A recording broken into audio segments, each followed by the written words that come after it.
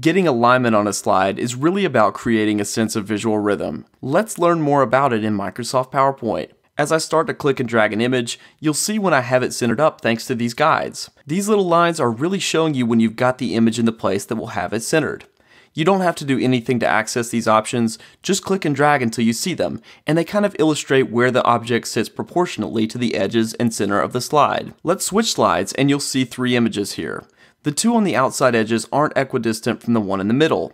As I start to drag one, you can see when I have positioned it so that it's equidistant, thanks to these guidelines that show. Now, you can also align content inside of boxes. For example, in text boxes, you might want to tweak the text and where it sits. In the text box, I'll make sure that I'm on the Home tab and find the Paragraph section on the menu. You can click on Center, for example, to center up the text inside of the box. Alignment is easy and really cleans slides up. I'm Andrew Childress from BottoTuts Plus, and thanks for joining me.